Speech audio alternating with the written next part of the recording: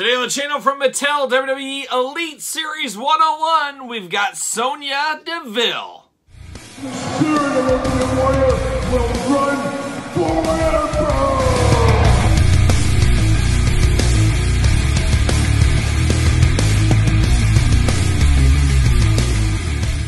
Welcome everyone, Kyle here, and welcome back to the channel for another WWE Mattel Elite Series 101 unboxing and review. And today on the channel, we've got Sonya Deville. But for all your Sonya Deville needs, all your Mattel and Jazzwares wrestling figure needs, make sure you're hitting up Ringside Collectibles. Use discount code Kyle. Save yourself 10%. Sonya Deville makes her return to the Elite line in Series 101, and her prior Elite, which we'll show later on in this video as we usually do, was a Target Collectors exclusive, if you guys remember back to Sonya Deville Mania at the time there. She's also had some basics, but this is her first modern in the last couple of years Elite, of course, representing her time as a GM. So we're getting this one. Could we get an Adam Pearce one of these days? Gosh, she's on TV, it seems like every single segment. So let's get an Adam Pearce to go along, or maybe an Adam Pearce basic even would be nice.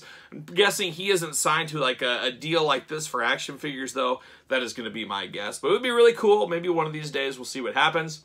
But one thing that we know is going to happen in this review is we're going to do this review like we do all the other reviews on the channel. We're going to take a look at the packaging. We're going to talk about it. We're going to unbox it. We're going to talk about it. We're going to see where it goes from there. So without further ado, let's take a look at old Sonya Deville, the female representative in Elite 101. Got a nice glamour shot there. Sonya Deville, WWE Elite 101. And there she is on the side there, looking only like a Sonya Deville could look if she was in Elite 101. She scares me a little bit. She seems like she might be mean to me in real life, that she would just be mean to me. I don't know. Maybe that's just me. I don't know. But just that's kind of vibe she gives me, that she might be kind of mean. But maybe she's just playing the character to a T. Who knows? On the side, certified authentic, true effects, Elite, of course, got her name there. And on the back, we got the blurb, we got the tail of the tape, we got the glamour shot, we got the big cross-sell. Make sure you subscribe to this very channel. We're unboxing all of these on the channel at the end of the week. We're going to rank the entire wave from my least favorite to my favorite. Stay tuned for that. See what it says about old Sonya Deville. From Shamong, New Jersey. Is that correct? You New Jerseyans out there, is it Shamong? Is that how it's pronounced? I have actually never heard of that, so I'm not exactly up on the weather over there right now, but I'm sure it's beautiful. It's beautiful, probably. Height, 5'7". Finisher, the good old square up kick.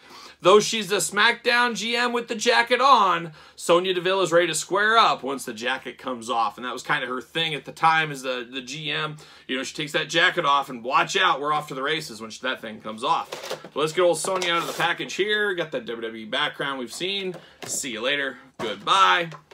Plastic prison, very small figure as you can imagine. Not a lot going on here. Got an extra set of hands, but you do get a soft goods jacket, which is always nice. Hardest working scissors in the game, getting pulled out from the bench. Coming in to help her get out of her hands. And we're there. We're ready to dive into the old Sonya Deville figure here. Get your hands out. And there it is. Goodbye. See you later. All right. Twist ties over there. Looking at the hands first, she's got two gripping hands, where she's got her jacket on. Looks really nice in the box. And then you get two glove-fisted hands here for Sonya Deville. Of course, if she's going to put her hair up and square up, she's got to have some fists, of course. But now we get down to old Sonya Deville here. Very, very small female figure once again, but a very good head sculpt. Very good. Looks just like Sonya Deville. She's come a long way in the face department from her basic. They've really improved. As we always say on the channel, constant learning, constant improvements. That's what we got here with this Sonya Deville. Looking really, really nice. Good black material on the jacket here. Got a nice kind of rubber arm bracers around there. Very interesting with those. I don't know if we've seen those before. Maybe we have. But a very, very nice jacket here. Hopefully it does not stain the figure. That is always a watch out, as we do know. But very good. It looks like we have Velcro on it as well. I love how it's posed in the package. This is probably how I'm going to pose this on my shelf. Very, very good looking there. She's got the two gripping hands to do that. Always tough, though, once you break them out of this pose to get it back exactly how it was. But I'm going to try to get this jacket off of her. Maybe. Oh, my gosh. Very tight jacket, and the hands were even tight on me. Fighting me. Fight me throughout. Oh, come on. Come on, jacket. Don't be like this. Oh, got the hand out. There you go. All right, there it is. So this is a tough jacket. It is very tight, which really is the way it should be. It should be tight on the figure. But yeah, it definitely takes some work to get off. It's the same material we've seen in the past. Looks really good. Got the Velcro on it. It does snap together. A good looking jacket for old Sonya Deville.